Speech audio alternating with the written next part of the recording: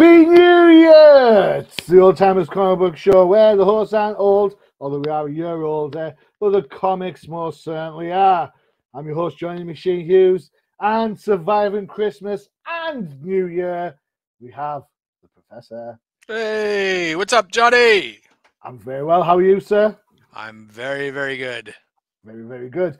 Excellent. And of course, no Ol'Timers show would be the same without our youngest member of the crew. It is 13th Crusader. 13th! How's it going, my friend? Feliz Año Nuevo. Is that Happy New Year? Sí, señor. Ah. Y buenos días. Buenos días, señor. That's good. Excellent. Excellent, excellent, excellent. Did you all both have a good Christmas? It was very quiet, which Yeah, is quiet. good for me. Yeah. I didn't get any geeky stuff this year at all. Not a single thing. Same as Bud. As I said off camera. Yeah. I didn't get what I wanted. Yeah.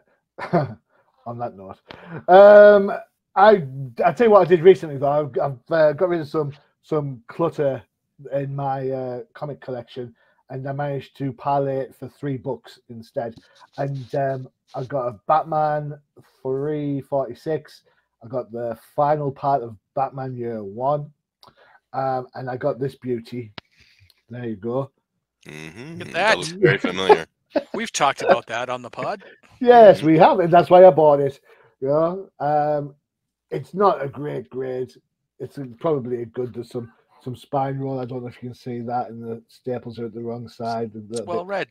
Yeah. So no, I was quite well. Sorry, I was like, I know I wasn't overly loving the book when I looked at it on the show, but I was like, you know what, I do have a tendency to get the books that we talk about. So yeah, that was just to clarify for the audience, what I was really looking for was Amazing Fantasy 15, but I'm never nice enough. Just a little too naughty.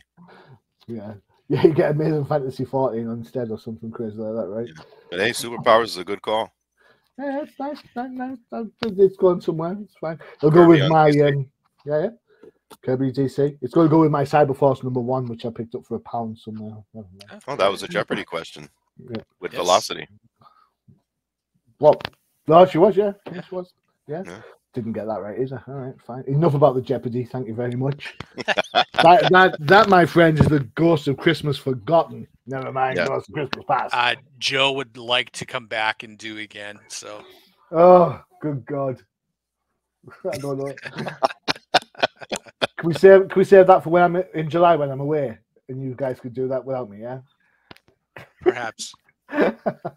We'll wait. We'll wait for Johnny. Yeah. I will take my annual ass kicking. Thank you very much. All right. So 2024 has started, although not at the time of recording. So that means another year has ticked on to the 25-year clock we use here at Ol'Timers. We are now talking books from 1999. All right. Hey. So, can anyone remember, did anything major happen in 1999 in comic book wise? Because I've done a little bit of research and everything seems to be quite flat at this time. I don't know. Yeah, there's a couple of things. Yeah. One of the big things is DC took over Wildstorm Comics. Oh, cool. Excellent. Yeah, so that would have been Mark Silvestri's arm of Image, right? Is it not Jim Lee's? No, Jim Lee. Oh, Jim Lee. Okay. Yeah, I think. But Mark Silvestri came with it, right? Mark Silvestri was part of that as well, wasn't he? Was he? I don't think so. I think it was Jim Lee's Wildstorm and Silvestri's Top Cow. I'm sure it is. Oh yeah. Okay, you're right. Top Cow. Yeah. But Cool. You're right. So Wildstorm was Jim Lee's arm. Yep. Of Image. So he basically left Image, right, and came Cool. over to DC. Oh, that's big news. I looked on. I've got a site. I don't know if anyone's used it. It's called Comic Cron. Dead easy to find. Just hide it in your Google, and you can go back and you can look at all the different sales of books. Apparently, the #1 book of 1999. Guess what it was? The relaunch of Spider-Man #1. Nope. 13. Batman Harley Quinn. Nope. Give over. Give over. According to the website, the #1 selling book of that year was Tomb Raider #1 from Image. Mm. #2 was X-Men, #86. Uncanny X-Men was 367. Batman doesn't feature in the top 100. Oh, I Although wonder there why. are some, I don't know why. There's some JLA in there as well. JLA is probably the only, I'm having a look down the list, is the only DC book that's in there. Batman War on Crime was the #1 selling graphic novel. So there you go. Well, on the Marvel side, the couple of things I just mentioned was the reboot of Spider-Man. All of the books started with new issue ones. Yep. Same thing a couple of months later with the Incredible Hulk. Mm-hmm. And Daredevil, maybe. Yeah, well, it was the relaunch or the launch of the Marvel Knights trade dress with Daredevil, Black Widow, Punisher, Black Panther, a lot of those books. Chris Priest's Black Panther, by the way, all launched with the Marvel Knights trade, which was more stories geared towards mature readers, and more focused with Marvel. They were kind of getting away from the art first and kind of refocusing on telling great stories. And some of the greatest writers of what we now know, the 2000s, right, were really coming up in here. Kurt Busiek, Mark Waid, some really good artists and writers still. So Chuck Dixon over at DC. Yep. Who would eventually 13 become Batgod, right? Mm-hmm. He was literally the real life mayor of Gotham City. True that. All right, so we've got 3 books for you to have a look at. 3 books. First one, it started in 1998, but concluded in 99.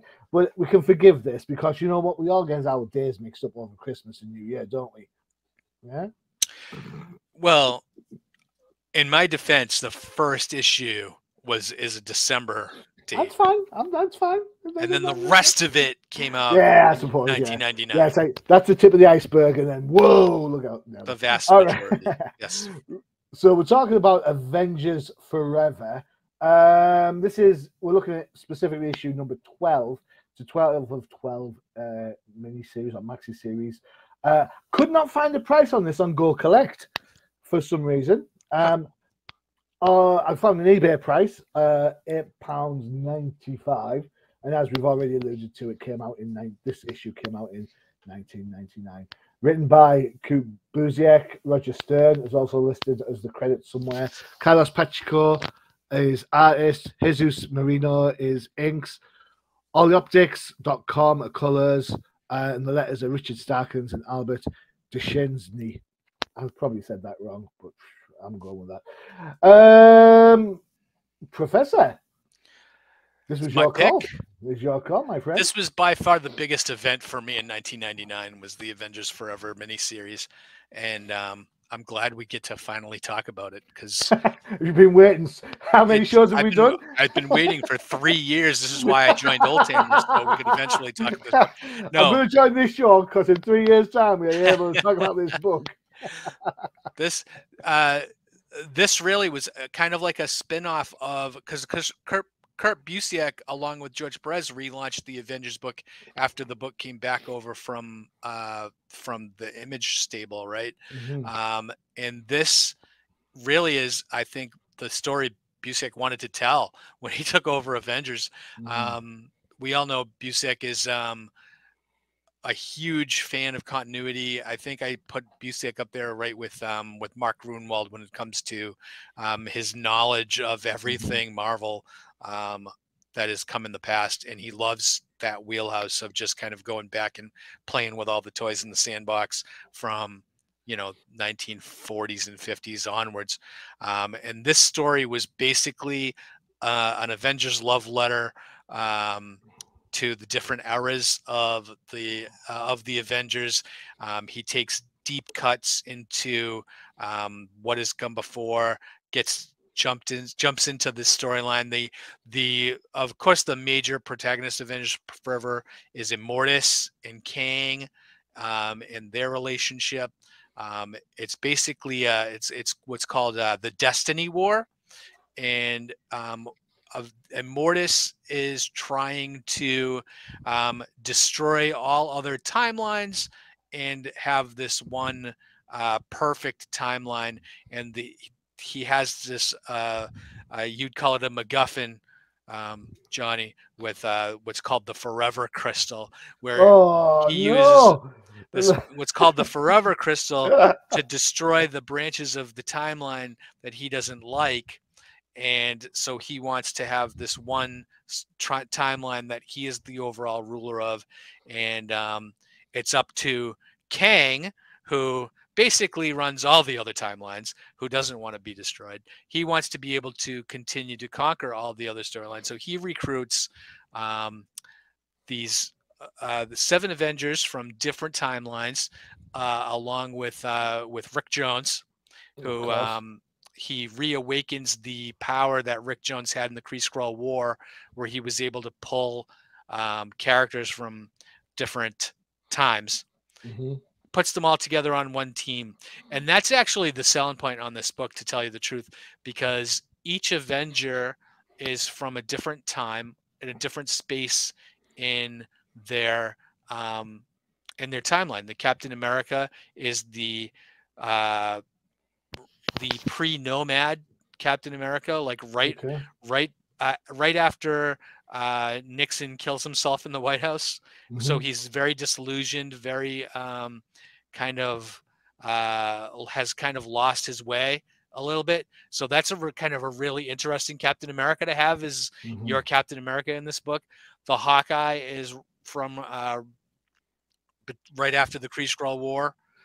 So he is no longer Goliath, but he's Hawkeye, and he was in the traveling circus. He has no trick arrows, which I thought was super interesting. 2 different Hank Pyms in this book, which I loved. It was the Yellow Jacket, but the Yellow Jacket that was that believed that he killed Hank Pym didn't know he was Hank Pym. And then of course the current Goliath, current Janet, and then 2 future Avengers, Songbird from the Thunderbolts, who at this point in current continuity, she's in the Thunderbolts as a villain, and the debut of a new Captain Marvel in this series, with the Janice Avell character becoming Captain Marvel. And you find out throughout this series that Captain Marvel is actually bonded to a future Rick Jones,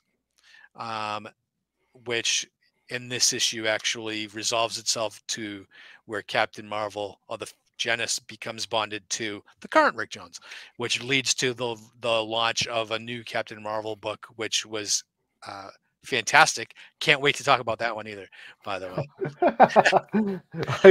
Is our wish list coming forward now? Yeah, so this issue in particular is really a big fight issue, where it's just like Avengers for days fighting each other. And it's basically what it is like now, where every single character in the Marvel Universe at some point has been an Avenger. When you see the like page 2 and 3 spread of just like millions of characters just fighting each other, and you're like, oh, that guy's never been an Avenger, but he's going to be an Avenger at some point. I thought it was just interesting just to see who Carlos Pacheco could kind of squeeze in there somewhere. You know, look at that. That's a great splash page. Yeah, bonkers, yeah. So you see some, some characters that you've never seen before, some characters that turn up later, some characters that you just don't know they are. It's just interesting. Look, characters that have like a little bit of a difference. Like you see Tigra in the corner there, which she's got like the hairy arms. Like, okay, I don't think we've ever seen a Tigra like that. Is that Crystal there with the funny hair? Yep, Crystal. You got a one-eyed Hercules. You got, some characters like, super interesting. And then it just comes down to like, so in this, by this time, Immortus has been killed by Kang, and then by the Time Lords or the Timekeepers, and everything gets resolved in this issue by the end with a rebirth of Immortus, who ends up, basically going back to where he came from. This, and then of course you have this Supreme Intelligence. Excuse me. It's super confusing to just talk about the last issue. Sorry, that's a short. Maybe we should do a whole show on the whole 12 issues. I don't know. Maybe but I love the way that it comes together at the end with where you realize Captain Marvel is gonna be a force in this new going forward. Songbird returns to the future with some future Avengers like Jack of Hearts, who does actually become an Avenger in the future. Before dying and then dying again and then coming back and dying again. yeah. But interesting things. I loved this book. Just because I think Busiek had such a great time writing it, and some of the characters that appeared previously, they don't appear here, but that they brought back Killraven. Like one of the futures that they went to was the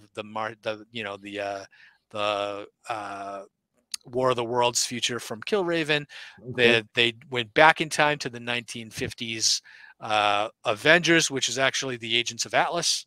They renamed, but Busiek renames them the Avengers. How big's that shield? Look at that shield on that panel. It's a pretty big shield. Yeah, that's what she said. They go back in time to the Wild West, where they run into the Two Gun Kid and Kid Colt. That's the episode. That's the issue I've got. I've got one of these issues, and we're talking off screen, and that's the issue I've got. And I was like, "What's going on in this book? I have no idea." They jump around a lot in the time, and it's just it's so much fun, and it's back when the time travel, even though they allude to the fact that whatever they do creates a branching timeline, they never really go investigate these other timelines. Not like it is a multiverse today where you never know which Captain America you're going to get. You always get the 616 Captain America, and they, for some reason, they're in this different timeline. And if they run into the different timeline, they're generally bad guys. So they have to fight them. This kind of throws up a question for me then, because I know this is your book and 13th. I'm not sure if you've been reading recent Marvel, but it wasn't that long ago Jason Aaron was throwing all loads of Avengers together through different timelines, and we hated that book. Yeah. So what's the difference? How's this book work so well and the Jason Aaron book doesn't? Because I don't think they lose sight of who the actual heroes are in the book. Okay, cool. Right? I think you have your team that they introduce in issue 1, and anything that happens to them throughout this book, it's happening to them.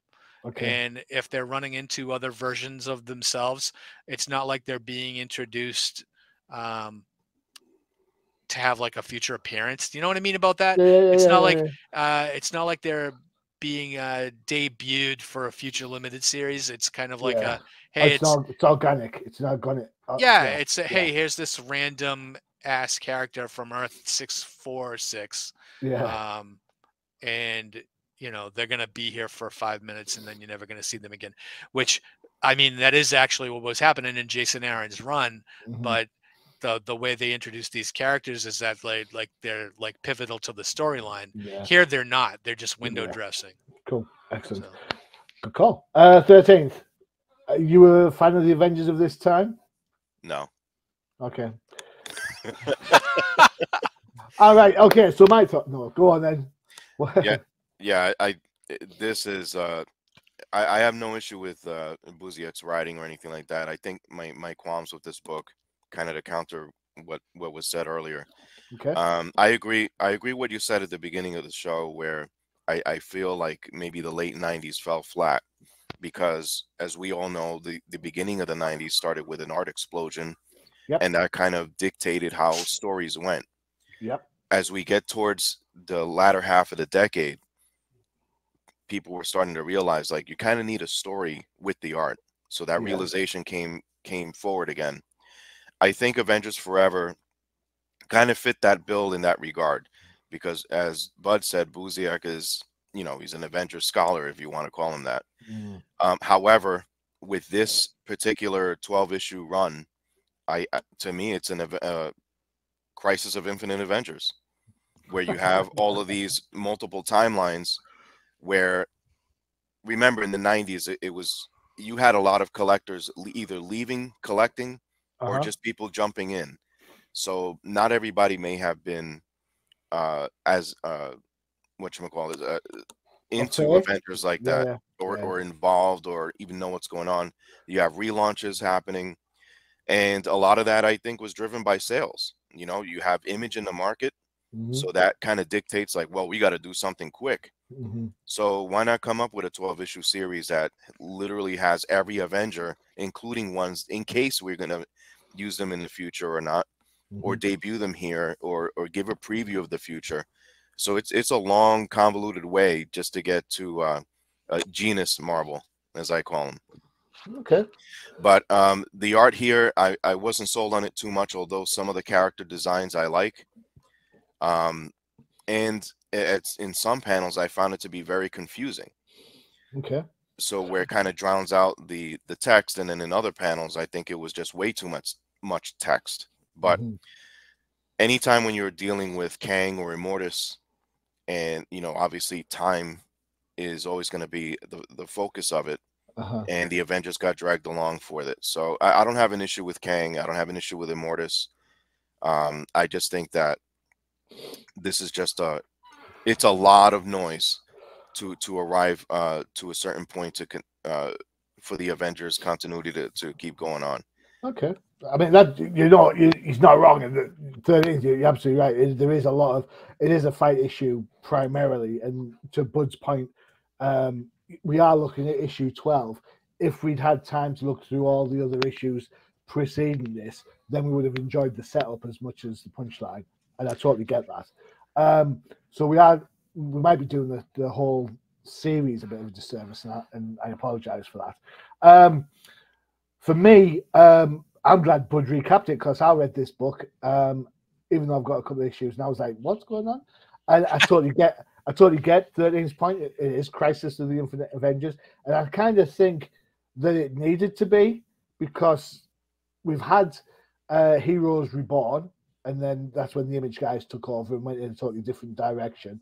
This is Marvel kind of getting their characters back and stamping their feel back on them to say, right, this is where we're at. In fact, if you look at some of the continuity towards the end of the book, we see the Captain America. Captain America. You know, we see all the negative things that are going to happen to him in this, which sort of reintegrates this book into the Marvel universe as we know it, therefore bypassing the Image elements. I will say some of the art looks very much like Alan Davis, especially this panel. And how on earth Miss Marvel's side boob got through the editors, I have no idea.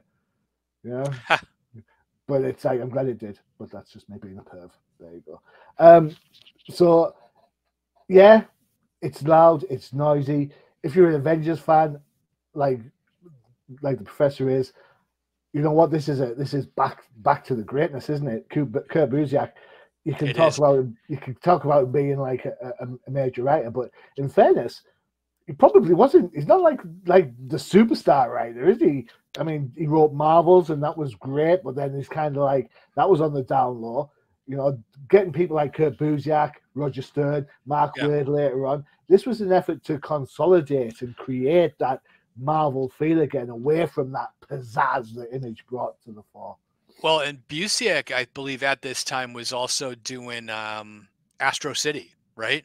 So he was doing his own thing, but then he was also writing Avengers for Marvel, which I mean, I don't know if you guys remember Astro City, but I thought Astro City was fantastic, kind of out of the box superhero writing.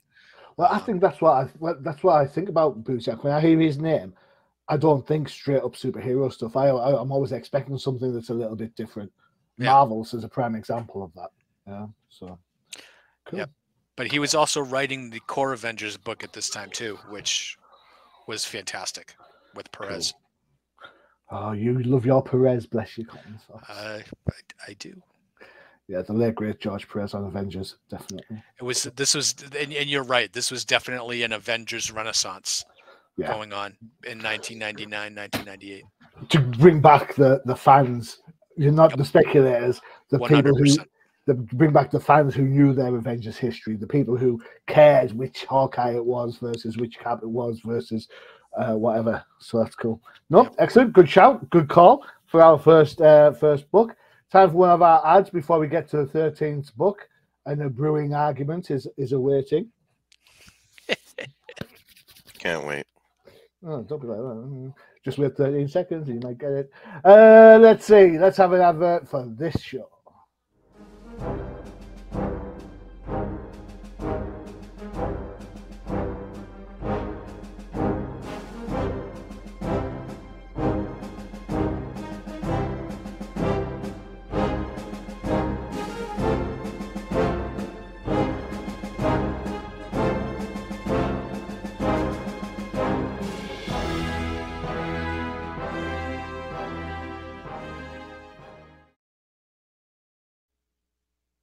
There you have it, the No Prize podcast for all your MCU, Disney Plus, comic book from Marvel that drops the day before us, featuring this guy over there.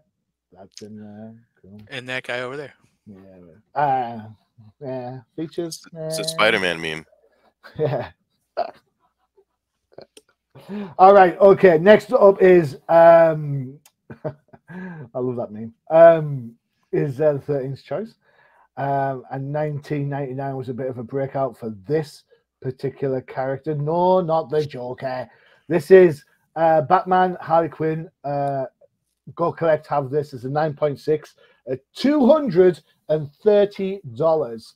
Wow. eBay has it anywhere between £49 to £170, depending on grade. The reason why it's so expensive is this is the first in continuity, and let's make sure we get this right, it's the first in continuity appearance of Harley Quinn in comic books. Of course, we all know that Batman Adventures number 12 is the first comic book appearance of Harley Quinn.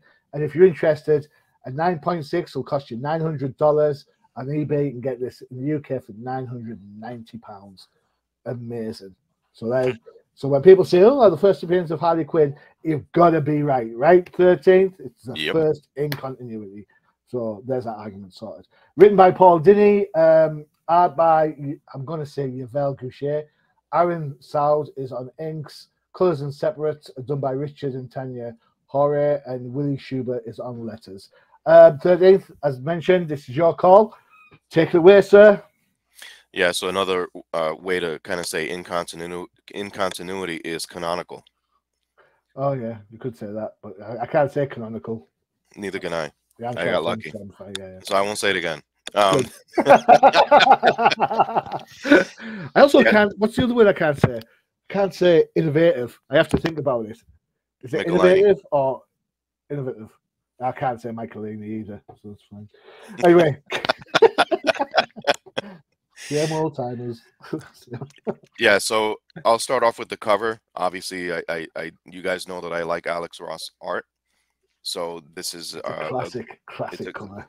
Exactly, and through the years, we've learned that Alex Ross did this based off a photo reference of himself as the Joker. I was going to say he didn't hold himself like that, did he? That's a crazy Saturday night if you're doing that. Mm-hmm. So it's a photo reference to display Joker and Harley. So at this point, as we all know, that Harley debuted in the Batman the Animated Series, and her popularity was increasing. So here we are, as Johnny said, yes, she appeared in Batman Adventures, which was a comic that followed the animated series. But we all know that in Bat World, there is canon, at least at this point, and Harley was going to be a part of it.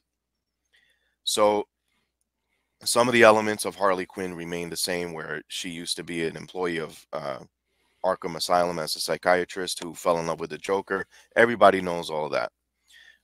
In to get her into canon, she's found by Poison Ivy, and Poison Ivy finds her story to be interesting. So this story takes place in between the No Man's Land event that went through all the Bat books during this time, and that No Man's Land, as good as it is, it's an investment and a half. There's a lot of books to go after. Some of them have increased in value.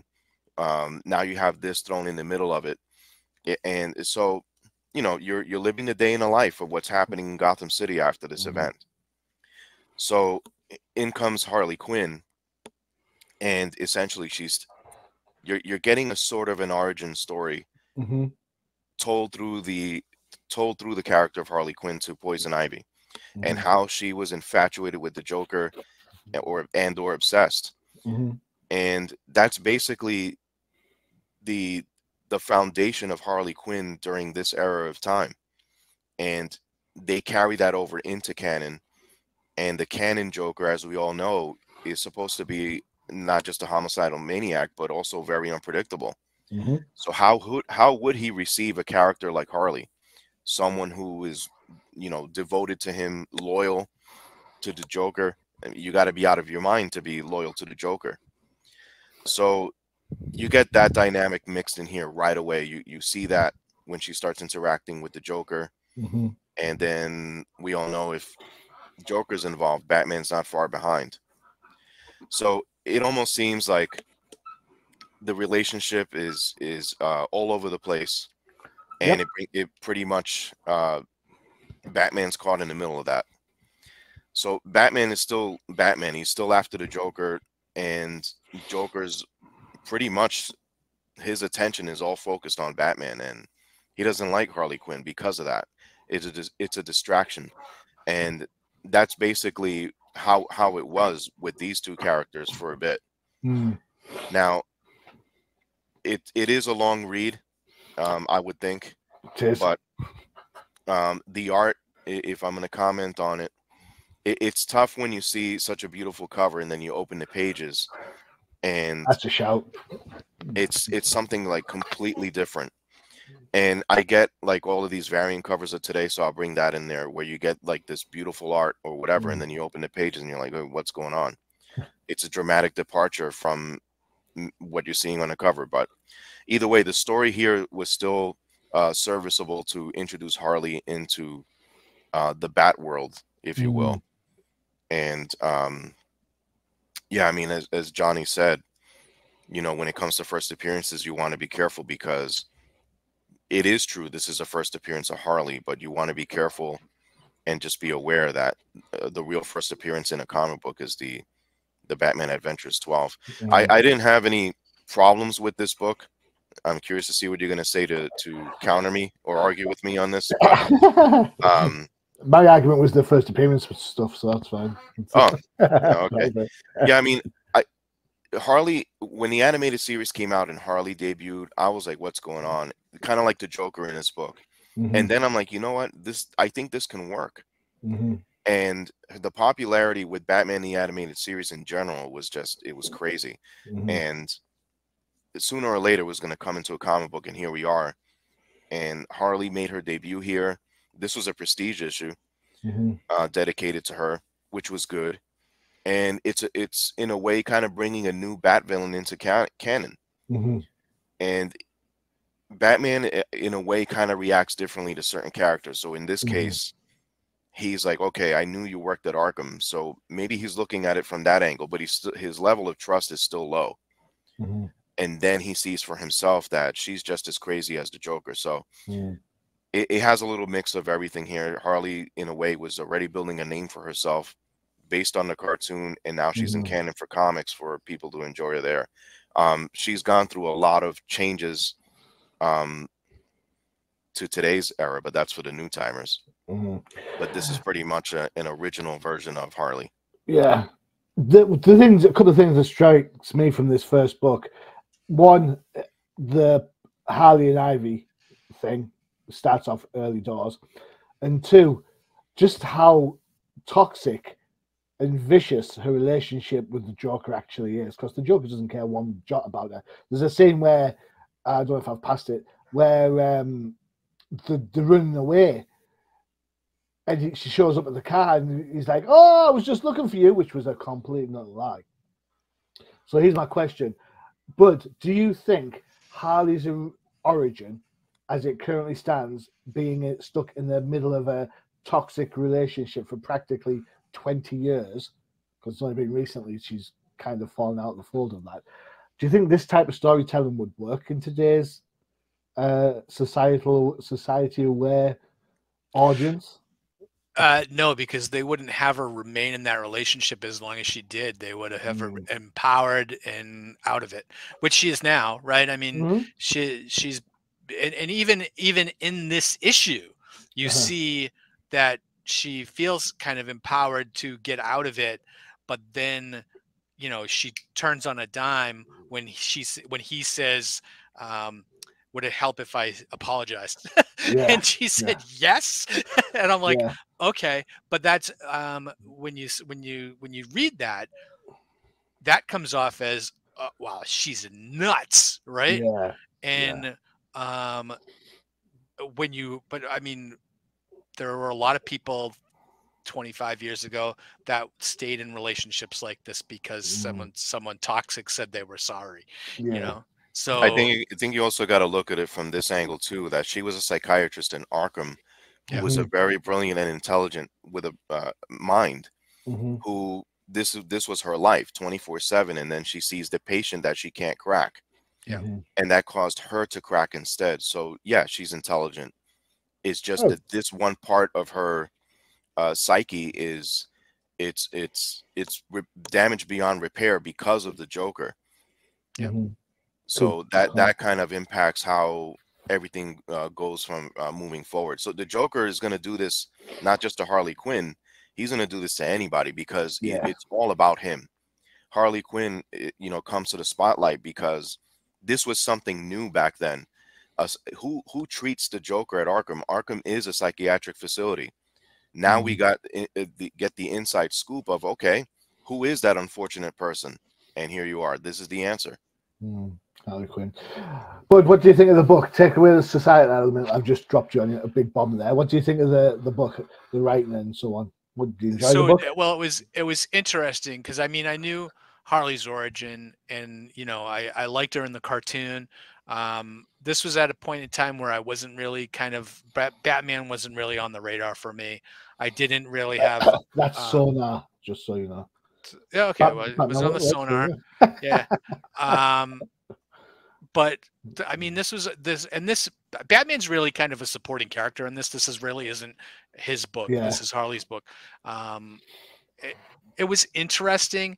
I like the relationship because you know Joker's just the Joker, and they do go out of the way to just show how sadistic and psychopathic that he really is. Which you don't really need to see that because you kind of know how Joker is, but there were a couple of pages I'm just like literally, is he going to try to kill her here? Is he going to try to kill her in this page? Yeah.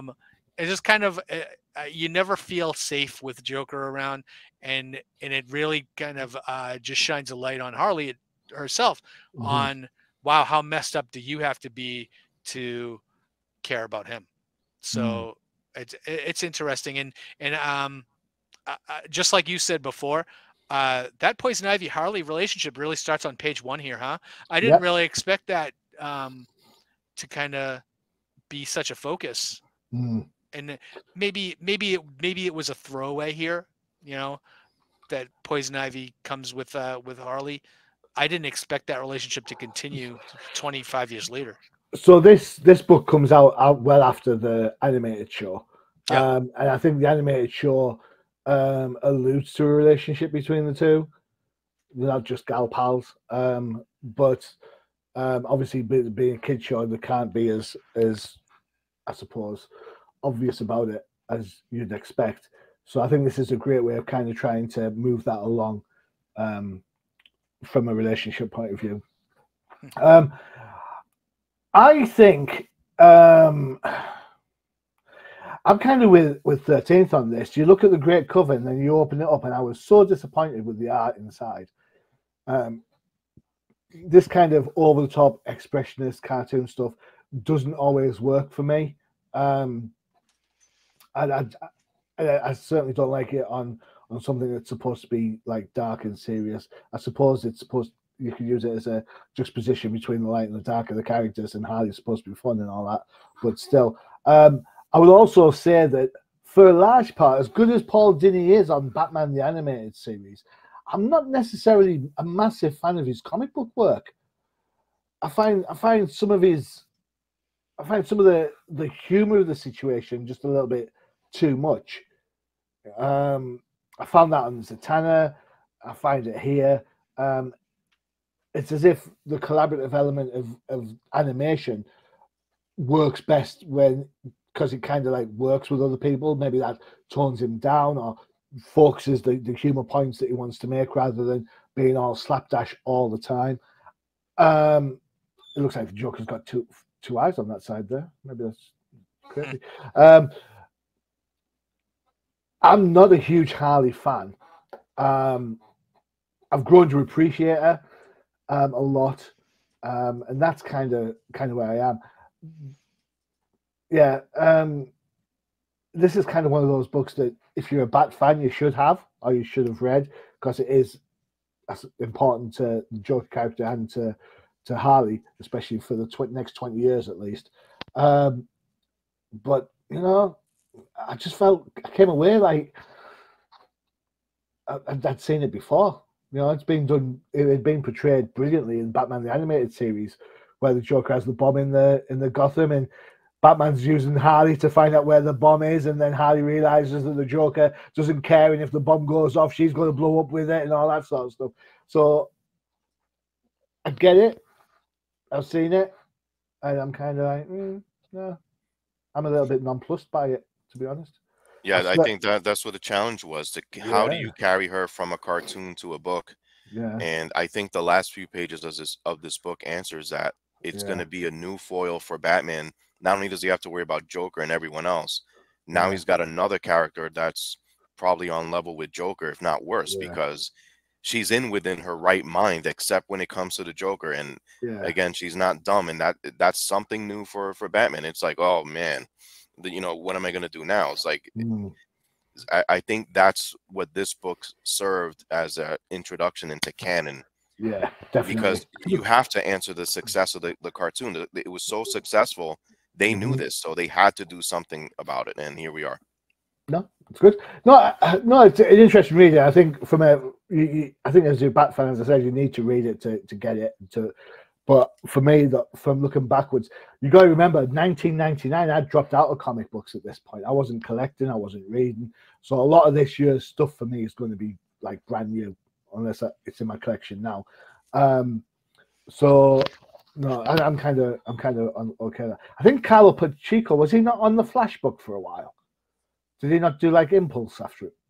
Because he has that same. I'm sure that had the cartoony style in that. It works so much better in that than it did there for me personally. But you know, hey ho. All right, last book, and this one kind of is my choice, and it kind of builds on what we were saying at the start of the show, that 1999 and the years preceding and following were a way to get back to writing, not just about art. And that's this corker, in my opinion, of a book. It's Birds of Prey number 8. Now, there's an interesting fact about Birds of Prey number 8. The number 8 on Go Collect at 9.6, it'll cost you $75. Why? I'll get to that in a minute. On eBay, it'll cost you the princely sum of £40. Birds of Prey number 1 is worth on Go Collect $55 and £10 on eBay. So this book is more expensive than its number 1. Written by Chuck Dixon, art by Greg Land, ink by Drew Grassi, Gloria Vasquez is on colors, and Albert T. D. Guzman is on letters. To answer your question, Professor, it's a Nightwing appearance? No, not just that. It's a supply and demand issue. This is a low print run. Low print run. low print run. That's what drives this book. That and the fact that it's an absolutely well-written comic book about two characters who have got such a long history. As the cover alludes to it, it's date night for Nightwing and for Barbara Gordon. He's noticed the straps on her legs. No, he's not taking her to a bondage park. This is Babs when she was in Oracle mode, so she has lost the use of her legs. Nightwing takes her out on a date, takes her to the circus, Haley's circus, no less. There's some bad history for you. In between that, you get a couple of jokes with killer clowns and bombs and so on and so forth. People just having a good time. The crux of the issue is when Dick takes Barbara up on the trapeze to prove that she hasn't lost who she is when she lost the use of her legs. And this is kind of, I know John Ostrander from Suicide Squad was instrumental in making Oracle a player in the DC universe, but this book goes somewhere to prove that to Barbara that she's still a player in the DC universe. They get her all ready to trapeze up, have a nice moment on the trapeze, catch, fall, I'll always be here for you sort of stuff, have a nice romantic moment, and then leave as friends. And this is, you've had the Joker and Harley have their 20-year romance go on through the comic books. Same with these two. You had the 20 years or 22 years of will they, won't they, and that's just from this book. Bear in mind they had a will they, won't they way before that anyway. So from 1999, 20 years of will they not, will they, what will they. For those people reading current DC continuity, yes, they are a couple at the moment. But this just shows how well written a comic book could be, featuring two back characters and not a single solitary supervillain at all. So, yes, low print run makes it hard to find. What makes it popular? It's just a well-written piece of work, definitely. Greg Land does what Greg Land does best, and I think it's an absolute peach of a book, from my personal point of view. Professor, we'll go with you, and then we'll finish off with 13th as our DC expert. I always am very partial to these character books where there's not a lot going on other than how do these characters relate to each other, and does this issue move their relationship along, which it does. I hadn't ever really read Birds of Prey before, but I thought there was a lot more characters in this book than Barbara Gordon and Black Canary. Where's Huntress? That she comes way down the line. When this book started, was it just Barbara Gordon and Black Canary? That was it? The team up book? Okay. Yeah, and then they had like guest stars every now and again. So in like the kind of run up, Catwoman's in it for a little bit. Power Girl turns up. It's kind of those two, and they use operatives for certain missions. Okay. And then Huntress joins as a regular member. So the other thing that struck me is just my love for this era of the DC universe versus the New 52 and Rebirth. This is my DC universe from post-crisis to Flashpoint. Yeah, this is my wheelhouse. I love the DC characters, how they acted, the storylines, everything about it. It's just not the same anymore to me. If I was to pick up a Batgirl book or a Nightwing book, it's just they're not the same characters anymore to me. So cool. This is great. Well, great pick because I loved reading the book. Cool, excellent, high praise indeed. 13th. Yeah, I'll throw some things in here, kind of piggybacking off of both of you. So, cool. Yeah, it started off with Oracle and Black Canary, and then it eventually, Huntress joins in. I call this DC's Charlie's Angels for the real old timers that remember that show. Yep. My name's Charlie. These three men. All characters that have a good history. Once upon a time in the 70s, if you remember. These characters were tasked to try to help Bat book sales. That was also an old Jeopardy question. So here we are now, at this point in time with Chuck Dixon, who, as we said earlier in the show, was literally the mayor of Gotham City and Bloodhaven. So how can these characters stand on their own? Well, why not? They have a rich history. It's on full display here. For Barbara Gordon, for Dick Grayson, it's on full display. And they basically grew up together in the Bat world. Batman trained Robin. Batgirl pretty much just joined the fun. She trained herself. She had a very strong mind to do detective work. She is the daughter of a police commissioner, after all. So it all fits in. But how? How does that all fit in? And I think this issue answers that emphatically. And one thing I know about Chuck Dixon writing, he's going to tell you that there's a relationship, but he doesn't have to show you that so much as to like super details, like, hey, we're going out on a date. It doesn't have to get to this point and everything like that. It's all about how do you arrive to that point. The readers can come to their own conclusion that there is no doubt that there are feelings there between them both, but there's also a lot of history, trauma that they both experienced, trauma that they're still dealing with. And I think the biggest answer of all that you get with this issue is how do they overcome that? And do you do that alone or together? And I think the answer is all of the above. With what they do on the side, or what they've done with Batman in the past, definitely impacts them. And I think this is why this was a turning point for DC, in my opinion, because the sidekicks, if you will, or the B-list characters, I'm not talking about Nightwing and Oracle, but I think they started to come to the forefront with actual solid stories and a foundation.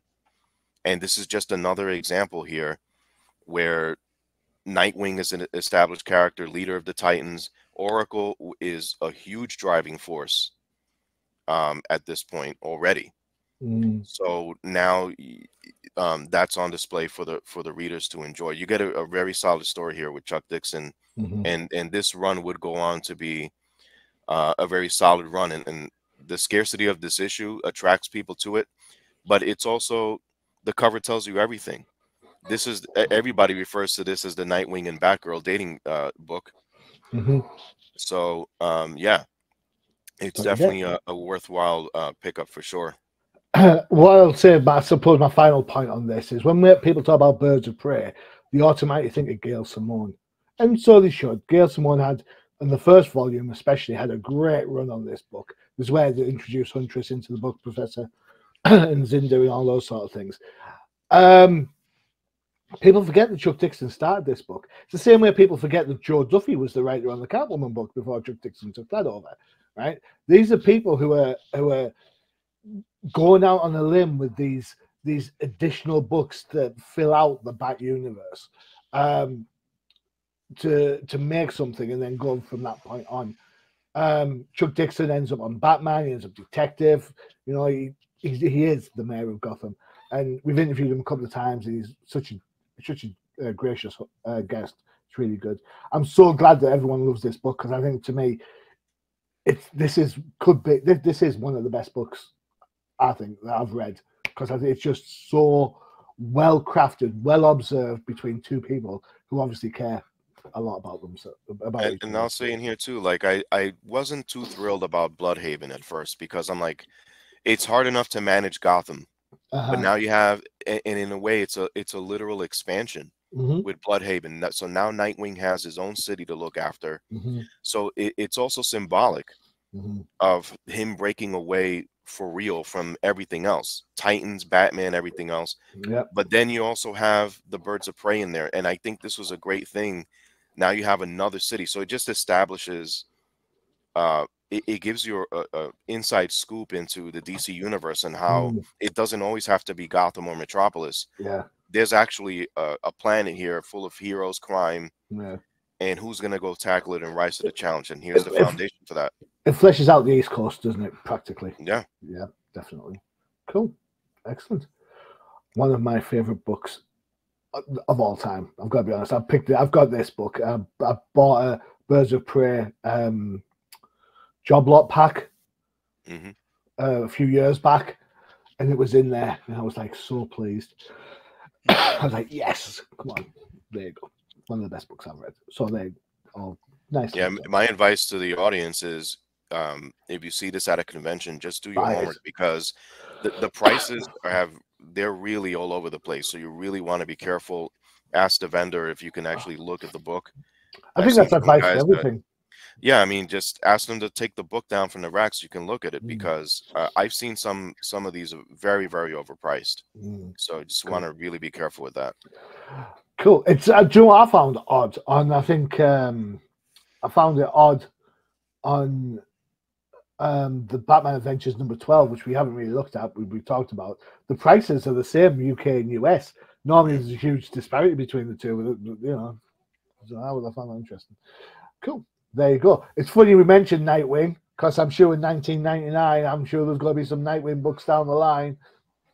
I'm sure that's going to be in there now. Excellent. Okay, so there you go. 3 up, 3 down. You know, the Ol'Timers are doing it again as we normally do. Excellent. We party like it's 1999, man. Woohoo! Oh, wait a minute. I don't even want to think about how old I was in 1999. Ah, dear me. Okay. Sounds like you need to talk to Kang or Immortus. Yeah, something like that. Something like that. Don't forget to check out UCPN for all your favorite shows, which include The Professor. No Price Podcast, all about the MCU, Disney Plus, and we talk some comics. Cool. Excellent. 13. And the Definitive Crusade, definitely check that out for all the latest DC comic books, where we talk about characters like Nightwing and Oracle still. Yay. Yes, we do. And of course, don't forget Outside the Panels for all the gen on lots of up and coming Kickstarter and comic indie projects. What more could you want? All available on UCPN. Just check the links and go from there. Gentlemen, what a great start to the new year. Thank you so much for being part of it. Thank you, Johnny. De nada. Favorite part of the week. Indeed. Excellent. I've been your host, Johnny Machine Hughes. And as always, adios.